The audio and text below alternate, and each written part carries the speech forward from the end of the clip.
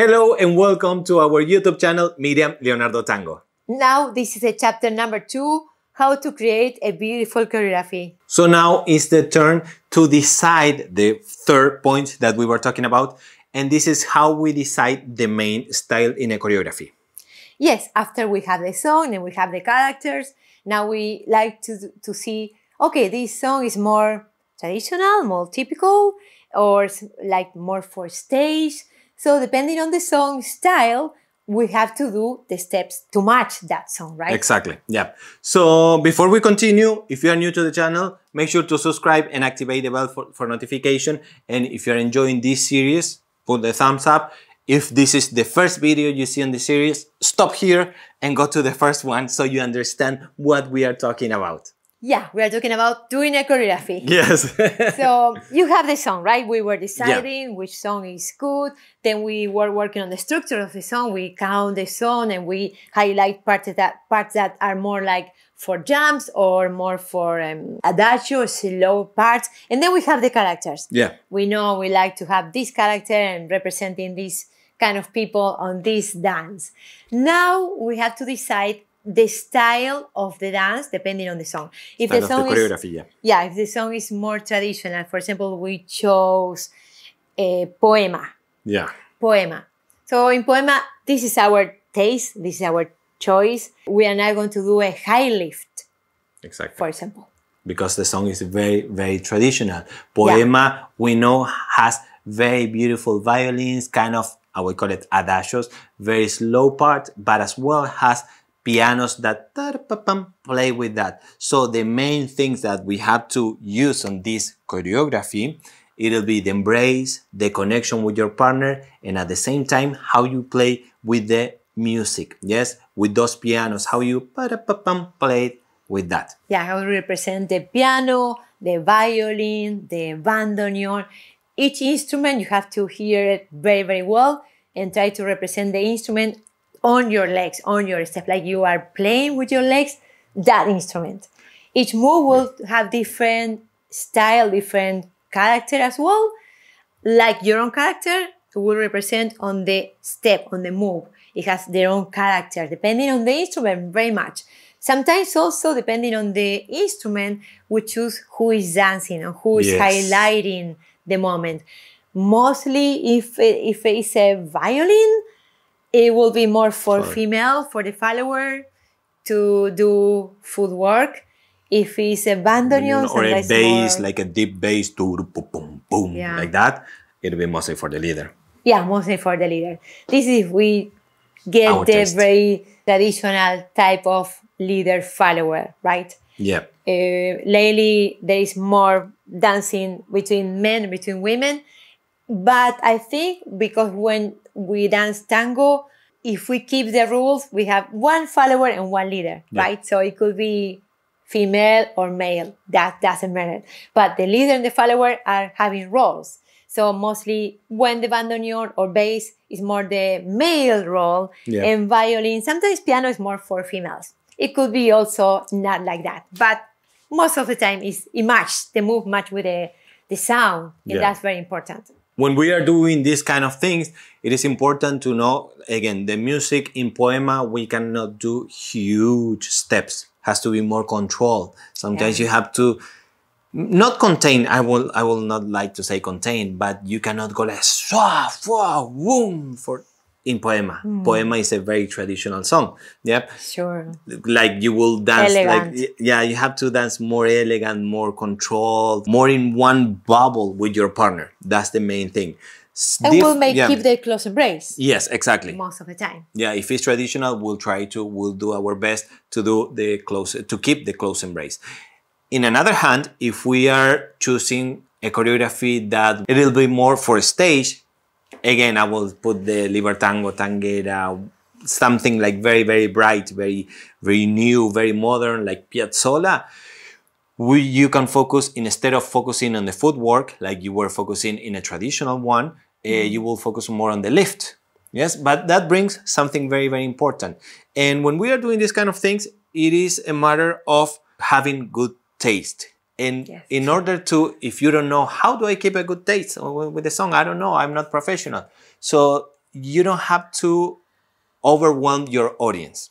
Yes. For example, when we are doing these kind of things, we have to choose different parts of the music that we know, okay, here we're going to do a lift, here we're going to do footwork, here we do another lift, and that's it. Yes. So you don't want to go to YouTube, watch, I like this lift here, and then I like this dip here, and then I have, and then copy paste, copy paste, copy paste, and as an audience, it'll be like overwhelming. And you mean without listening to the song, listening Exactly. to the expression of the instruments. Exactly. Yes.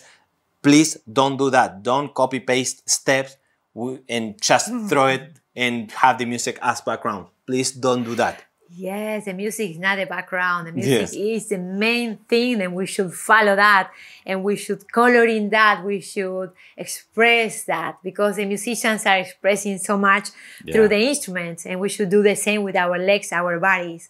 We are one more instrument of the music. So that's very important. So at the end, what we like to say is that you have to choose if the song is going to be more footwork or it's going to be more lift and a stage effect. That will create the difference between one choreography and the other choreography. So talking about this brings us to the next point, the point number 6 on this list, huge list that we have. And it is the highlights and the effects. Yes. Knowing the music, knowing your character, counting, writing down everything. You chose, if you are going to do highlight the footwork or the lift, you know everything. Now you have to start putting, like, you know, when you go to the milonga, the tandas are very well thought. Yes, it cannot be like milonga, milonga, milonga, darienzo, all pum, pum, pum up, because the people will not be able to dance that. All in a row, because you get tired. The same happened to the eyes of an audience. You have to go in waves. Yes, you, in order to show something spectacular, you have to contain a little bit, show that spectacular thing, and slow down. Yes, otherwise, if you do fast, fast, big, big, you do something big, and people will not notice it, because there is no contrast on that choreography. Yes, so that being said, try to, like we were talking before, try to choose main part of the music where you are going to say, okay, we're going to do something big here, something big here, something strong here, and something very soft in this area. Very romantic. Yes. Don't forget the connection. Don't forget to be connected with your partner, because sometimes you focus a lot on figures, effect, high lift, drops, but then you are dancing by yourself, he's dancing by yourself, and there is no connection. And tango is all about connection, embrace, and the more you look, it's very nice at one point to put a routine with a connection on the eyes looking to each other. For example, if we are dancing, if we are all the time here, but like one more step, like a part of a routine, do this. Look at each other, get connect, breathe together, move together, make that moment happen, and then you go back to the sharp moves or the lift. But this have to be a moment that it have to be in the routine to integrate the emotion of a couple to the audience. So, and they integrate the audience to you. So the thing is that you're dancing for them, and they have to enter into your own movie here. So when you connect and when you stop everything, then they go, oh, that trapped them in. So then they are sharing that moment with you. And always remember that you are still dancing tango, regardless if you are doing a huge routine with a big orchestra, a song, and it's a TV program. You still dancing tango. So you still have to show the embrace, you still have to show the walk, you still have to show the style. Yes. So it means something that we have in common, that we always, it's kind of our rule. Whenever we are going to do a lift, before the lift, you have to show tango. Tango means embrace, means walking, connection. Walking and connection. You fly out of this world, lift, upside down, whatever you want, exit in a tango mode, a tango walking. So it's not a good thing to be like for 30, 41 seconds, 1 minute, and she's not touching the floor.